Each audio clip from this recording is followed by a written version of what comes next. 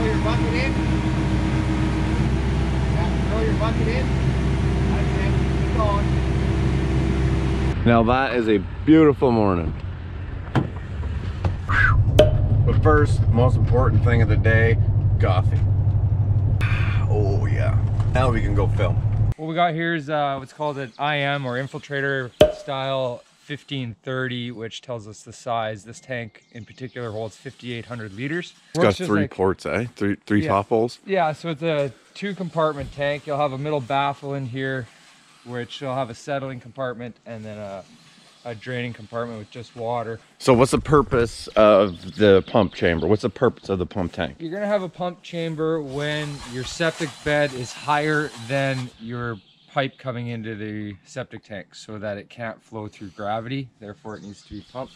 So it's just a concrete tank? Concrete tank holds 450 liters, has a pump and a couple floats, and as the floats go up and down, as the effluent goes up and down, the pump turns on and off, doses the bed. This is a little electrical junction box to bring all your electrical connections into to get the pump firing up. Nice and easy to install, rather like putting these things in. They all come pre-plumbed, pre-wired and everything by the company we get them through, so we'll be doing that today. You know, with the 4x4 kind of bookings, it goes inside of fitting. Okay. So this right here is the old tank. As you guys can see on that end and there, this is the top of it, and it's kind of currently caving in. So what we're gonna do is take it, smash it all in, and then we're leaving it, right? Yes, we're gonna leave it because it's so close to the house. Yeah, so close to the house that we're gonna be leaving it here. And that's to plan. That's what you do, is we smash it in and then we fill it in with septic sand. Septic sand, so it gets nice and packed. Yeah. So still waiting on pump out and stuff like that, but I just wanted to show you guys what we are doing with the old tank in case you guys are wondering what do you guys do with the old one. So what we have here, guys, is we have our effluent pump. It is just an effluent pump. You have sewage pumps, effluent pumps. Effluent pumps don't pump solids in any way. So this is a 4/10 horsepower pump going in our pump chamber. And the way she drops in, here, I can get this. These close. There she goes. Your floats go up and down in accordance to your fluid level, which turns the pump on and off. And your other float, your higher float here, is a high water alarm to let you know if your pump's not working. It'll buzz you and let you know that it needs to be serviced. Here comes the honey wagon. That's what they call it, the name on the back, honey wagon. It's a pumper truck, pumps out sewage. It's a beautiful truck, and shout out to Ron's Pumping. We use them for everything. If you live in the Ottawa area and you need any type of pumping done to your system, Ron's Pumping. They do great work. Their number and stuff is on the back of their truck.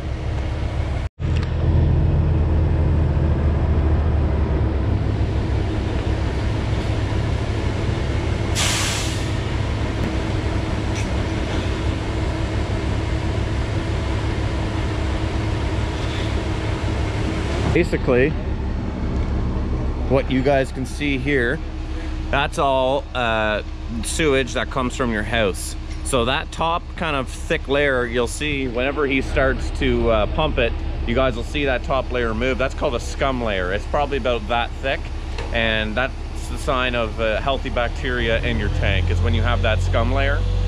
And you see how it's kind of separated into different parts. So your solids, everything goes into one side, and then your solids kind of stay in one, and then your liquids transfer over through a baffle into another side of the tank.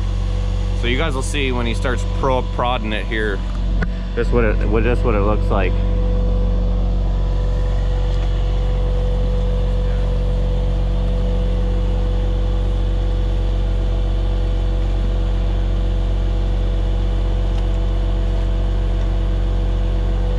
It's a little gross, but you get used to it. Cody's gonna smash up this tank now. Yes, he's using the landscape bucket. I know that you guys are gonna say you should be using a tooth bucket, but this thing's gonna break up really easy, and for loading out purposes, that's why we're using that bucket. So don't hate on in the comments.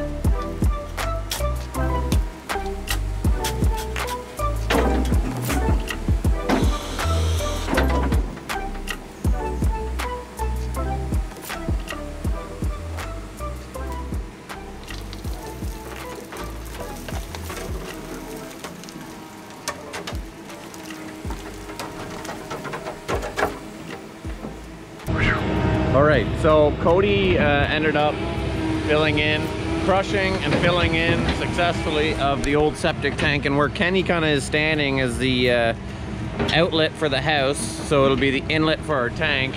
So that's what they had to locate there. So we're gonna bring it out. We're gonna come out to here, and then Cody's gonna start the new septic tank excavation somewhat in this area. So we'll mount that up and we'll get that on camera, him digging the new hole, and then we'll drop the new septic tank in. We'll get some shots of all that. Hopefully it goes good. Hopefully we don't hit rock or any other kind of thing like that. There's always one thing when we're installing tanks is we're wondering, you know, what kind of material, but that's why you have analysis done beforehand. Area of excavation for new tank. Absolutely.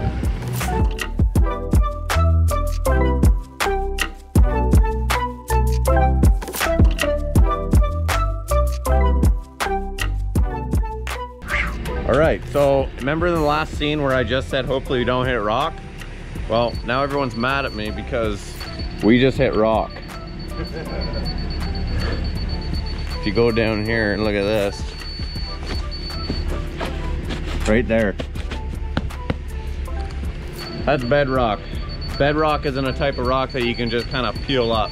So Corey's trying to work out his grades right now to see. I think it's looking like this is no gut. So I think we might have to hole ram it. Minimum a foot away. Okay, so problem solved. We need to get something that breaks rock here. Yeah. All right, let's make a call. Thanks. He did that Friday and the squirrels ate half the bank. Gotta eat healthy. This is a good protein.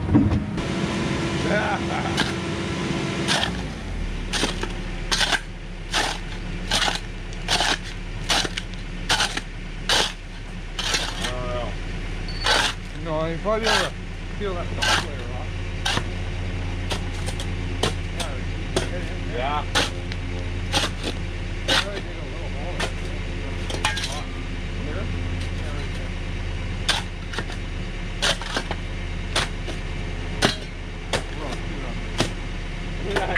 All right, so what we're doing now is we're thinking that we found one little kind of section, what you guys just saw. We think that there's a spot where we can at least grab up a bit with the tooth bucket. So Cody's gonna switch buckets right now and see if we cannot pull up on that. If not, I'm getting a hole ram guy on standby right now in case he needs to come here and break rock for us. Right in there. Right on the tip, hey? Where he is, right there. Nice. Oh, we might get it.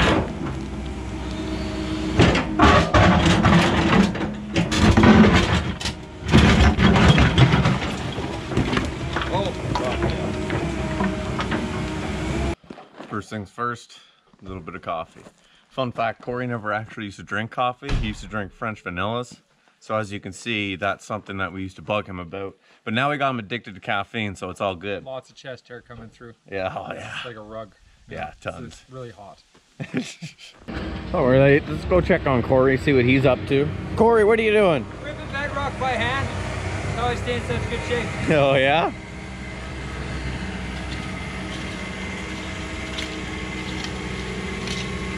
So Corey's flattening out an area right now for the septic tank that it's going to sit on. Yeah, just giving Cody a visual how deep I want to go so we can smooth this out, pull all the sharp rocks out, plastic tank. Don't really want that stuff beside it. So the tank, we got lifting straps over here. We're gonna lift it up and I'll get tons and tons of footage of this because this is a bigger tank. And we'll drop it in here and then backfill around it. And you guys will get to see how we do that. Oh.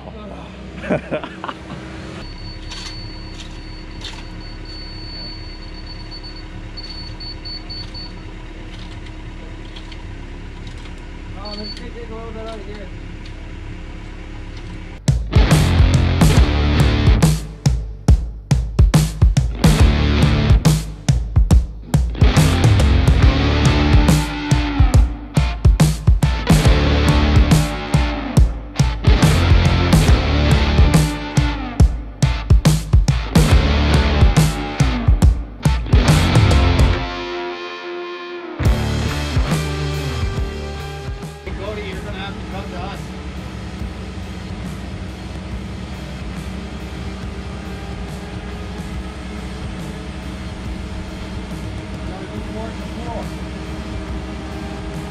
yours. I got it. Just tell them to go towards the pole. Hey? That way.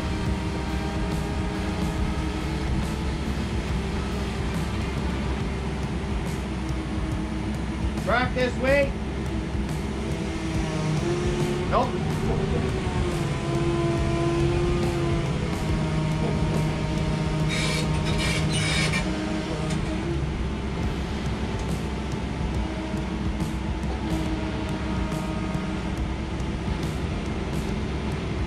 Over to you.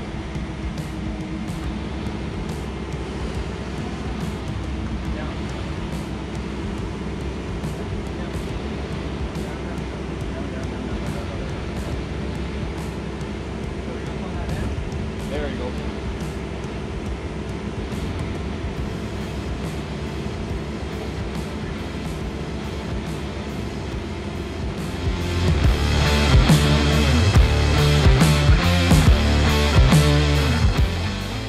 So now that the tank's in, what Corey's doing is he's hooking up the inlet from the house.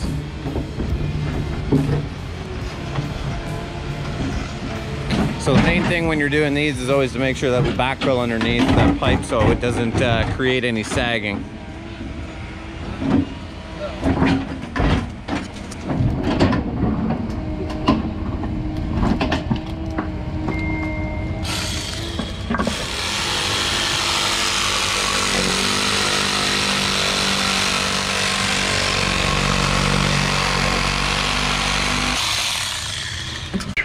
Okay, so Corey, what you guys are just watching right now, Corey's about to, he just got everything adjusted for the base of the pump tank. It's about to get lifted in here now. So he's just, again, same thing as the septic tank, going down, making sure that it's perfectly level on the centimeter. This stuff like this can't be really out at all, so it needs to be exact. So here's the guys here, and we'll get some shots of that going in.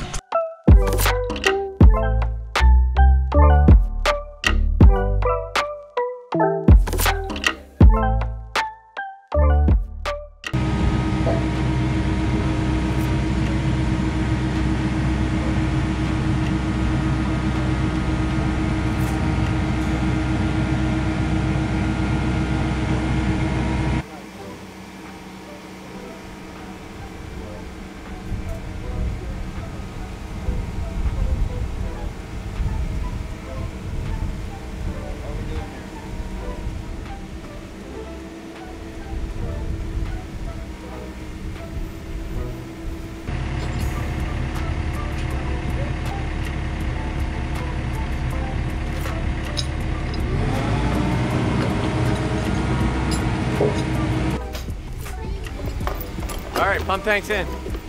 Recording? Yeah, 100%, dude. Okay, so I extend that down about a foot. What this does, this goes on your inlet. It allows your effluent running down through here, coming from your house, to go below your crust line that develops on your tank, as well as it gives it an air space to allow air behind water to keep everything flowing nicely. I extend this out a little bit just to give it a little more into that crust. And that's what these are for. These are very important on tanks. Very, very, very important. So Corey, these new polylock lids, what's your verdict on them? Do you like them? Because I think sometimes polylock and Infiltrator, they need a little bit of feedback on their stuff. I like the snap-on lids. There's a couple features that I dislike about them. Basically, if I was adding another 6 inches or a foot on top of this riser, the other riser flips upside down. These are for the lid, right? Yeah, it doesn't matter. Right? Doesn't matter. Oh, the hex bolts are for the lid. Yeah. Just grab the D-box screws. This taper that's to the riser, if I added another one because it has to be flipped upside down, the taper comes in, which causes the lid to overhang quite a bit. I can actually show you here. Your lid overhangs. I don't like that design because then homeowners run over them with their lawnmowers and tend to break this ridge if it doesn't get packed right solid underneath it. That's really the only thing I dislike about them. Very seldomly do we go more than a foot, so it's very rare that that becomes an issue. But other than that, they work great. They're easy to work with. They're simple to put on. I do like them. All right, we're back. So what Corey's doing, Corey's in there right now. Cody's just gone to go get something to eat, but you guys just saw we got the pump tank in.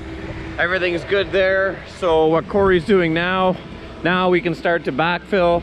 He got that hooked up while I went through a whole memory card, so I was exporting the footage from this morning when he was hooking that up, but it's honestly the same as before. Couple pipes, put them together. So he's gonna start backfilling this here now. So let's do that.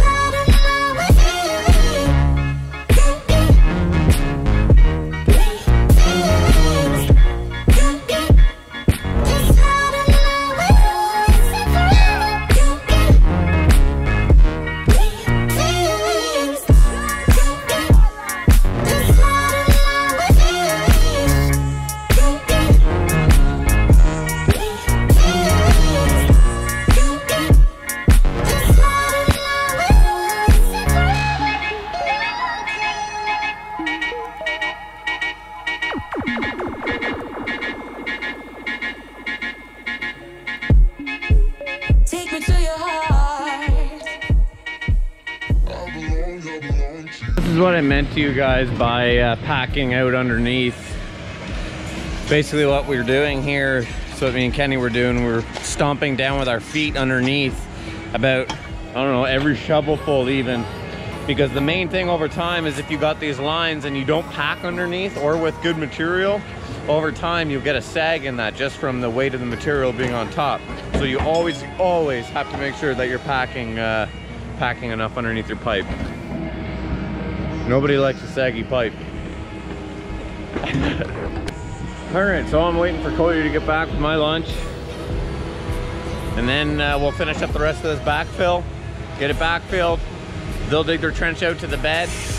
Basically what comes on the end of this, force main will come out into the D-box, distribution box for the system, into pipes that then bring it out into the individual lines. There's two runs here, so there's one run there, one run there. So you have two pipes coming out from your D-box, distribution box, which I've shown before, but I'll show you guys here. That's a D-box here. So it sits in the ground like that, and then you got your, comes in here, and then it goes out to your runs, And then you got clean wastewater then, clean gray water. So clean you can drink it. That's what they say, but I don't know if I would or not.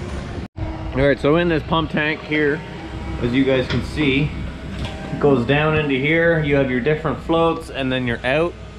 And then this section right here, all this is just an electrical box. So you'll have your conjunction box in here, your power and everything gets fed in through here. And then this all gets sealed with electrical putty so that water can't get in. And all these risers that we're installing here today, they have seals underneath them so that when you screw them in, they're watertight. So that water over the years or any moisture or anything can't get inside of them and ruin the electrical components inside. As well as for the tank, it allows so that no groundwater, rainwater, anything like that goes into your tank and then fills up your tank more than it needs to be, and then overflowing your bed with added flow. You need Training my apprentice. My young Padawan, for all you Star Wars. As you would say, this is kind of a city operation. But no, he's showing Cody how to do this stuff whenever he's not here. But that's the black stuff that I was telling you guys about. That'll seal the risers. It's like gasket. Lovely to work with when it's hot. Yeah. Gets stuck all in your fingers. Oh, now we got three guys here. Oh, there's Kenny. You got someone to hold it, someone to, you know, place it, and then... Huh? Rip it off. You got too much. Eat the rest. Oh, you would. 500 likes and Cody will eat a whole roll of this stuff. You're just saying that because we were getting the likes. I know. You got a backflip. I know. I gotta do the backflip. 16-foot jump coming up. Yeah, I got it. Lots I gotta do. Keep picking up your garbage. Oh, here's a bunch of them screws. Oh, these are all the screws for the lids. We got one. I have a one. You old bag. Yeah. Oh, nice angle. That's the money shot right there. 250 likes and we get more shots of Cody. Are we having way too much fun on Monday? Monday, we're supposed to be miserable. Yeah, we should be not having fun right now. We should be pissed off. We should be telling each other to F off. Because we all love our job. Yeah. Just when the camera's on. Like when the camera's off though, we hate our jobs. Digging on my knees. That'll be good in slow-mo. That'll be good.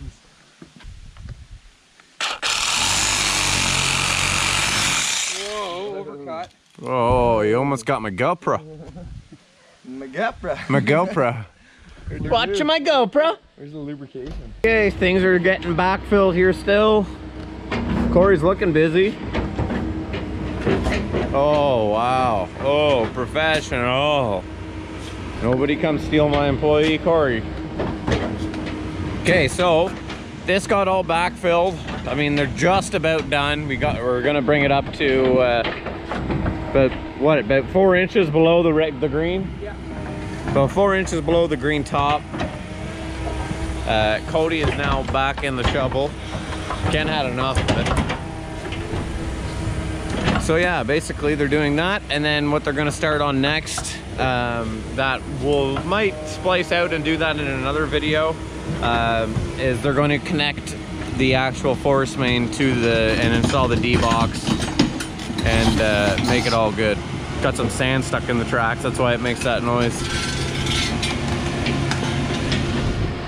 But that was pretty much the installing process of throwing the tank in. The guys did an awesome job of that, as well as the pump tank. It all went as planned, as per spec. So basically what's left now is them to backfill everything on the entire site. And then tomorrow there will be topsoiling, and then we get final inspection, and we're all done. We're all good. And we carry on from there. So, hopefully you guys learned something today, valuable. I'm hoping that you guys did. I like showing these kind of different angles, different kind of scenarios, different jobs.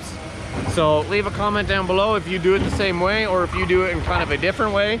But other than that, I'm gonna head back, upload this footage, edit it, make sure what we got is good. Appreciate it. Thanks for coming along. Don't forget to subscribe, guys. And no, I didn't forget about you guys, the True Patriots channel, that are watching the entire video to the very end, which is right now. And if you are one of those True Patriots, I want you to comment down below in the comment section, backfill it. Because that's basically what stage we're at right now. And when anything happens on site like that, we always make a joke about it and say, just backfill it. So comment down below, backfill it. If you watch the entire video, I appreciate it. Thank you guys. Stay tuned. We'll catch you on the next one.